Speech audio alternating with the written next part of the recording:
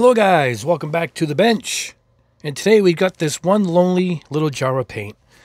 Have you seen from my picture in the community section? I obtained a 50-year-old jar of Testors paint. This green, metallic green, 1154. And I was curious because the lid came right off. Not struggled at all. I didn't need a plier. And it came from a little case, a case of 6 or 12. And I got to give a shout out right now to Chuck at Appanog Hobby Shop here, where I live in Rhode Island. It's just a couple miles from my house, and he knows what I do here on the channel, and he says, I have something for you, and he gave me this, and I was thrilled to test it out. Now, 19 cents is stamped on the lid. And I think it's the first time they put the price on the lid. Let's take a peek at this first. That's it. Real good looking green too. Now this is back in the day. Now you have all these warning labels. You can't even see the color. You got to go upside down to see what color you got. Look at this. I mean, that's the name of the color right here. I have to put on my magnifiers to read what color it is. But a little more in the simpler age. Metallic green, how many ounces? You know, it's an enamel, and the price is on the top, and that was it. So I figured, I was curious, and we're going to test it out. We're going to airbrush this stuff and see how it holds up, how it dries, and see how a 50-year-old jar of paint holds up all these years. Now, we're going to compare it to its brand new counterpart. Let me get the case out here. This is my, let's back this up a little bit. Let's move the Badger out of the way. Mr. New out of the way. Here we go. All right, let's pull this out a little bit. There we go. All right. There we go. This is one of my cases I use for Testors. And here's my Testors down here. These are my Revels up here. The Revels, they come in those tins like, hold on one second. Like these here. Sorry, I'm not microphone. These Humbles, they come in the same thing. They came in these tins. I'm going to do the same for these Humbles too. I'm going to open them up and pour them into these square jars that I get from Tamiya. Going off on a little bit of a tangent here. See them? I buy them by the case. The label comes right off. And they have a label that says Tamiya on them, but you can take the label right off. And that's what I did here. And then what I did was I printed my own labels. I got the Revel logo, and I put the name and number of the paint. And look at that. Much better than that tin. And I just flip them here upside down into this beautiful case. This is a large case. I'll show you the small one. I'll put up a link for the case. It's great for collecting these. And these are so cheap. They're still $2, which is cheap. And every time I go, I keep a list. And I'm trying to complete the set, so to speak. But anyway, that is my collection right there of Testors. Most of them anyway. And here is metallic green. Now, it's a different number. This is 1130. This was 1154. Here's the price, $1.99. So there's your difference right there, too. But this one looks much lighter. Hence, probably the color change. I mean, the number change. Look at the difference. But this is the only metallic green that they sell today. So we're still going to airbrush it just to compare. And see if there's any difference at all. Tackiness or whatever else I'm going to test. So we're going to stir both of these up quite well. And see how they go. So, let's get this out of the way. Great case. That's the large case, by the way. Hold on, guys. Let me show you the small one while we're on that. This is the smaller one. This holds 30. And it comes with these foam squares. You can take them out. You can actually cut the square if you wanted to lift it up higher, but no need here. These are my Tamiyas. I'm going to stop putting the Tamiya. Tamiya is smart. They made the cap the color of the paint. So I don't have to flip them upside down like the Testors. So there we go. So I got about 32. So this will hold just about the whole collection of Tamiya paints that I have. You just gotta take these foam squares out.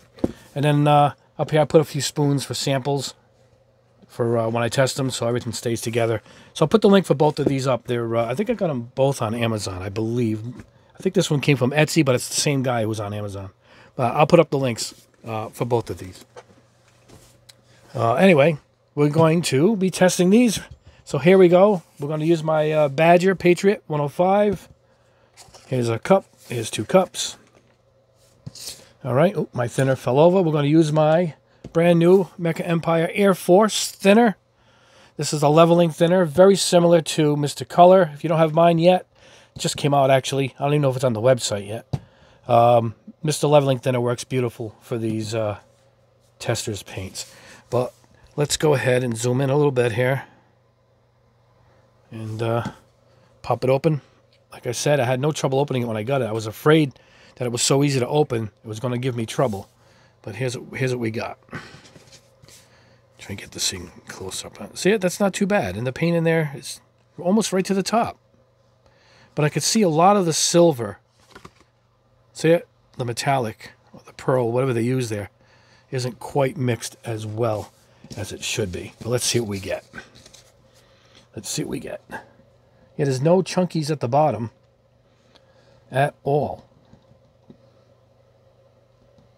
I put this on my paint shaker quick, but I knew it's going to need a heavy steering because of the silver on the sides. So I'm just scraping the sides there and getting it all off. Oh, it's blended pretty good. It's blended good. I don't see any trouble here at all. There we go. Look at that. All right, let's look at the new one. Keep our 19-cent cap with that one. This one has just the plain old cap. By the way, 19 cents was the first price increase. They were 10 cents when they came out, I think in 65, mid-60s, 10 cents across the board. This is, I think, 71 when they put the price to 19 cents, and they stamped it on the lid of all of them. This is their first price increase. And then not too long after that, when inflation really hit, in the Carter era, I believe it went up again, and I think Pactra owned them or distributed them. They had a sticker shaped like a half a moon, and it went over this with a 24-cent. I think it went up 5 cents or 10 cents or something, right over this, and they went up again. But this is the first price increase. Now, again, this is not, I don't think this is going to be the same color, but it could be. It could fool me here. Let's see what we get. This is the brand new one I picked up yesterday. It's the one color I didn't have in my collection, so I ran out and grabbed it quick. Hobby Lobby actually had it. Oh, you know what? It's kind of close. It does look a little darker. Yeah, it's definitely a little darker. Hold on, guys. I spilled a little on the side here. And you want to keep the edges and the top of the lid very clean. Very important. That's how you keep a long-term seal on this stuff. And it's actually best to store them upside down. I'll go over that at the end of the review here. Yeah, it's a little lighter. Doesn't look it on camera as much, but in person it's much lighter. Yeah, you can probably see it there. But there we go. Now we're going to thin these out. You can go pretty much 50-50 with these. Let me get a pipette here. All right. Don't have to go too thin. This is a 0.5 needle, so you can push, you know, really good amount of paint out of that. Don't need a ton. We're going to test it on just a couple spoons just to get the results. Yeah, that should do it. Okay, once again, keep a rag by your desk. Always wipe the top or the threads, and you won't have a problem. All right, that's that. Let's thin it. Here we go. I know I'm not counting here. I've been doing this so long, I can just tell by eye. You guys probably, after a few weeks of doing this, you should end up the same way.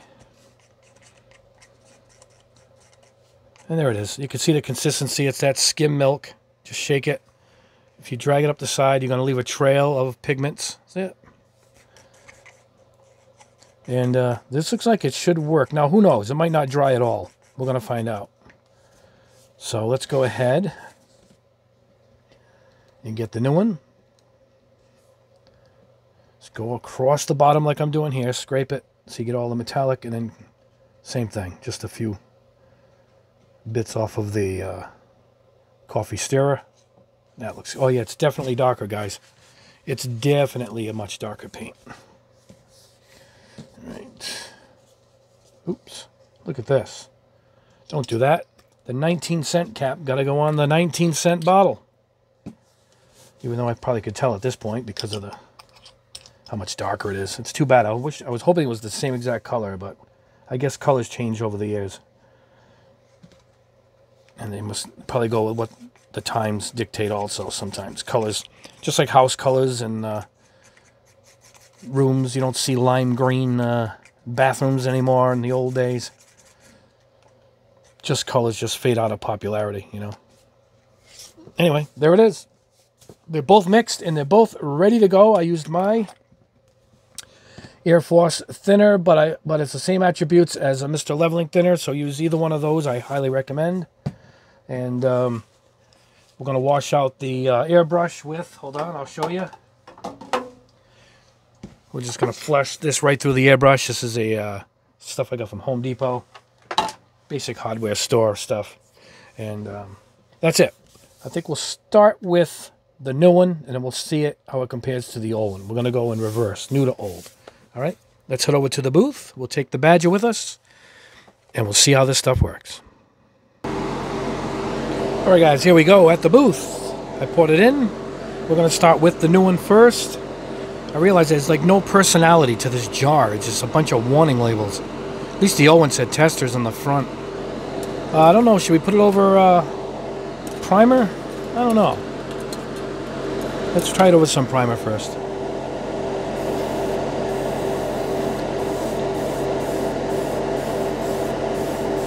This is set to 15 psi.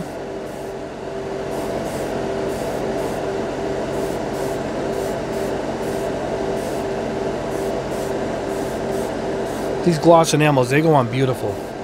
They just airbrushed beautifully. Look at that. They dry just like this, like it's wet still.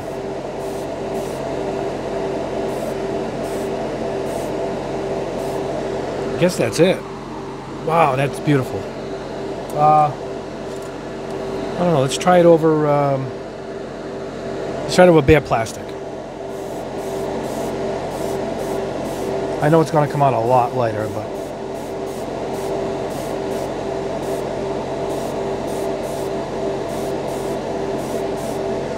it's a good way of achieving, like I said, two different colors from the same jar.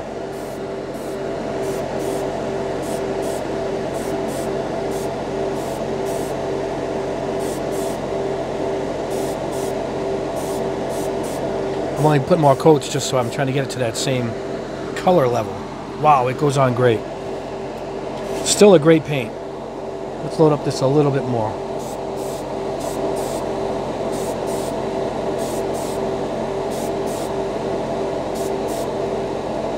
I find sometimes the primer dulls it out a little bit if it's a dull primer like that is, semi-gloss.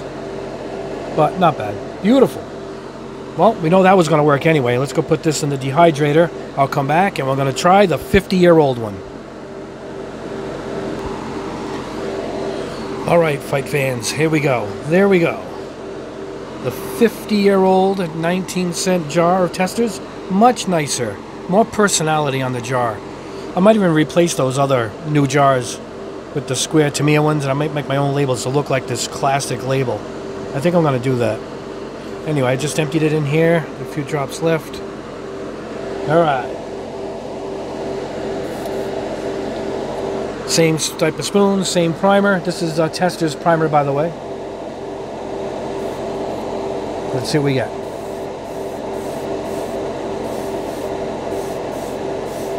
Yeah, this is a much lighter green. It's almost a silvery green. But you know what? It's spraying.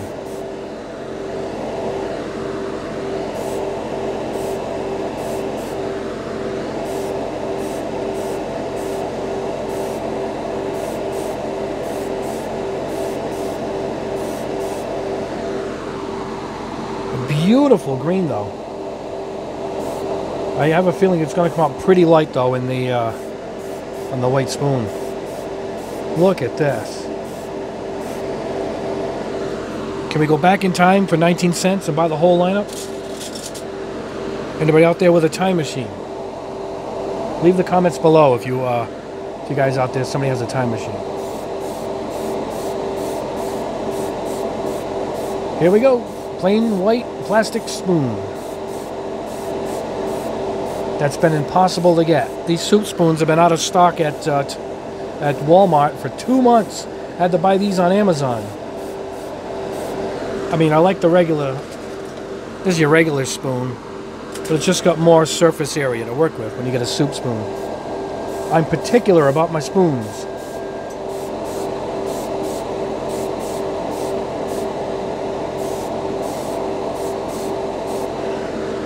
Well, you know what? This looks great. It's not the quite... Well, you know what? If you look at it, it almost is that color. It's very silvery where it settles, that's for sure. But I don't think any more coats is going to change this at all. And this is over a dark gray primer. And that's over the white spoon. So I think this is what we're getting. Let's try something before we end this.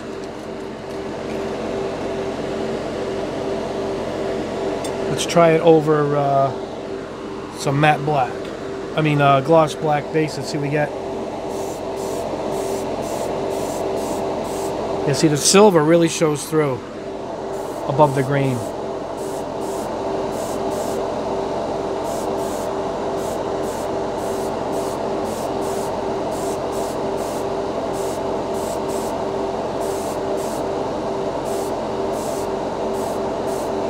There we go. 3 shades over 3 different bases. Really nice. Alright, let me go put this in the dehydrator with the other one, and I'll meet you back at the bench and we'll go over the results over the 50-year-old bottle of paint. Alright guys, back at the bench with the results, and they're quite good. Literally no difference 50 years old to yesterday. Here it is over the primer. I mean, beautiful. It is a different green, but I could tell right away it was a different green. You could just tell this has more of a gold flake in it, the new one. This actually has, you can see, a silver flake in it. Hold on, we'll hold them up together. Look, I mean, it was quite different. You know, that was metallic green 50 years ago. Today it's that. There's nothing I can do about that. I just wanted to check the performance. It happens to be a color I do like quite a bit. That's over the primer. It's smooth. It dried. I didn't think it was going to dry. It already dried in the dehydrator. For the record, guys, it's 5 minutes maybe total since you saw me at the booth right now. I threw it in the dehydrator, cleaned up the airbrush, and came back and grabbed it out of the dehydrator, and it's dry. So this is it over the plain white spoon. Obviously a difference over gray. Look at that. And this was it over black. Really pretty color over black. So there's all 3: black, gray, white. And it works. What the best bang for your buck, I'm guessing it's an enamel because they last forever. That's probably because the oils don't really evaporate. Now here we go with the new one. That was over the primer. We'll compare the two. Quite different. Same thing, nice and smooth. They both dried. And this is it over white. And here it is over white. More closer there, but in person, it's quite different. Camera adds makes them almost look the same, but they're not. So there you go. All the excitement. I wanted to test it, but not to say anticlimactic, but it just worked. I knew these paints really hold up well. The enamels really do hold up in the long run, particularly if you clean off your jars and you got to store them. I would say upside down. They've come recommended even from the company. I recall years ago they say if you store them upside down, what happens is the paint settles here. It causes a seal around the cap area, and air can't get in. Whereas it sits here, the paint sits right about here. You know, depending from when you first get it, then of course it drops as you're painting it. So you got a big gap of air in here, and that's where the air seeps into the area. So if you store them upright, you got to make sure they're really wiped clean. But as a precaution, if you store them upside down, in that case like I showed you, I believe the paint causes a full air seal down here, and air can't get in, and the paint actually causes its own seal, making it airtight. And then when you go to paint them, you know, flip it back over, shake them up, the cap should open right up. You should have no problem. They should probably last forever. And at this point, 50 years I guess is forever. It's still younger than me, But it's terrific stuff. So yes, enamels will last. I'm trying to find an old 50-year-old lacquer jar. I'm trying now to find who had one back then, but I'm guessing it's going to be a car paint, not a hobby paint. But anyway, guys, that's the test. There is a giveaway, as you've seen in the thumb. And let's scan this out a little bit. Make room for a little bit of show and tell. I got 2 of these. This one is still sealed. This is that Hobby Mio spray paint system. Because I got 2 of these, I am going to give this one away. And just make sure you like the video. Please subscribe if you haven't already. And leave a comment below, because I'm going to use a comment scanner to randomly pick a winner and ship this baby out. I'll have a winner in about a week. I'll notify you by email that you've won, and then we'll go through the details from there. So that's the giveaway for today. And one more thing.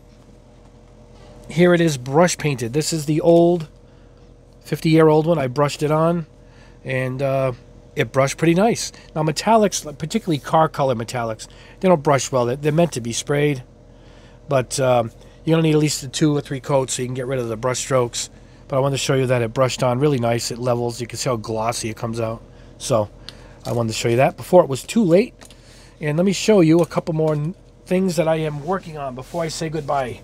I got a whole lineup of these custom creative solvent paints. These come out of Europe, I believe. But look at the size of these jars. Quite the opposite. So it's baby brother there. Look at this. I just thinned it quickly with my Air Force thinner. And look at how beautiful is this. I'm trying to get a color like this for my lineup and my paints, which hopefully will be out in a week or 2. I've always loved these bright greens, obnoxious slime-colored greens, and so that's something I'm working on. But look at the difference from the bottle to when you spray it. I mean, it's quite different. You know, Mamba Green Racing Fluorescent. So I guess this is a fluorescent, but boy, it looks different once it hits the surface. Also, I'm working on the shocker of shockers to me. This might be the greatest lineup of acrylics I've ever used. These are by Badger, who make my airbrush, several airbrushes. And this was pretty much straight out of the bottle. I think it's straight out of the bottle into my Badger. And look at this. And it doesn't even have that funky, like it's beating off of the plastic, like it doesn't want to lay down, like in my how to airbrush acrylics. It literally goes down like a solvent. And these are pure water-based acrylics. This is Minotaur. This is their Minotaur lineup. What is this called? Scorching Red. Look at this. Just so you can understand what I'm talking about. Reach in behind me, guys. This is it thinned. Look at it. It all ran to the edges. Look at it. It's all spotty. And this is it unthinned. So, as thick as it seemed, it was just right for this airbrush. So Badger meets Badger, and it comes out beautiful. Look at that. So these, I have a whole lineup of these. I might have 40 or 50 of these. So I'm going to be testing these soon, because these could be the best acrylics I've ever tested. And they're cheap, too.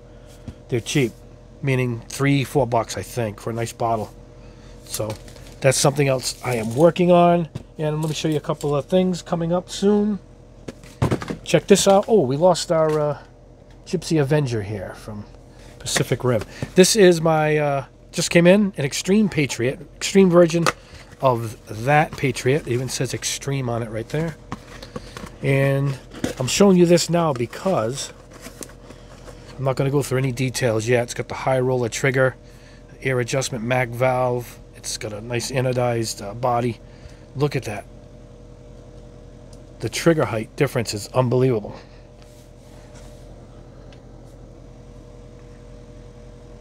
Oh, wow, look at that. They say these high roller triggers are easy to handle, so I can't wait to test this. But I'm showing you that because I got a second one, still sealed. I'm going to give this baby away when I do the airbrush test. So hopefully this will be up in a couple weeks, within a couple weeks, so you guys can see the test and have a chance to win one. Pretty excited about that, and I just got this in last night. This is a single action Posh 8 series. It's a siphon feed, and I was disappointed because I thought it came with glass jars. It doesn't, but I think it has a standard valve with a... I have a bunch of jars that will fit this, which is good news for you guys because it's easy to get and you have a bunch. I think if you just lock it in, you can change the paints quick. And it came with all this, the hose, the cups, too. So this is coming up soon too. I've always wanted to test one. They're supposed to be workhorses, particularly for applying primers. So that's coming up soon too. And a couple of new kits. I don't know why I'm showing all this stuff. Check this out. I had to order this from overseas. And I'm going to replace the body on my old Celica, which I couldn't find, with this body, which is the nice hood and whatnot, because it's a GT4 version. So it should snap right over my Celica GT. Got this beautiful Honda Fireblade bike kit from Tamiya. They make great bike kits. This is an absolute beauty. Tons of Gunpla I haven't even shown yet on camera. Oh, we can't get everybody in here. Got this Batman kit. Look at this. And this guy was hard to find. So shout out to my buddy Walter at Gundam Pros. They just came in and I told him I wanted one and he sent it out to me quick. So this is quite different for Bandai, venturing into these superheroes. I think they're going to do Iron Man. I believe they're going to do a Spider-Man too. That's towards the end of this year. Anyway, guys, I'm rambling on. There you go. There's a great paint test, and then there's our update as to what's coming up in the new paints that I'm working on. I'm running out of space on my desk. Everything's tumbling over. But anyway, guys, the conclusion is the stuff works great, and don't hesitate to buy Testors paints. I don't know, $2 a jar, but hey, you double it up with the thinner, and you're going to get double this size. So $2, and you're really going to double. But anyway, they last, and they stand the test of time. Anyway, guys, thanks for sticking to the very end. Don't forget to like and subscribe. Leave a comment for a chance to win that Hobby Mio spray system. And I'm going to have a video up in less than a week. Another video. It'll be one of these tests. Maybe I'll do these Hobby Mio paints that I just got in. And check this out. Brand new. How rare is this? 2 new colors in the super metallic lineup from Mr. Color. This is awesome. Super rich gold and super duralumin. Look at that. That's a great paint lineup. And I guess I'll be testing those soon. And I got in finally the jar version of the Aqueous. So I leave everything here until I inventory it, and then I write down what we're going to have to test. That's why I always have stuff that's new in front of me, just to remind me. I'm getting lost in a sea of paint here. I don't want to leave anything behind as far as testing goes. Anyway, guys, thanks a lot for watching. You guys have a great week, and we will see you in the next video.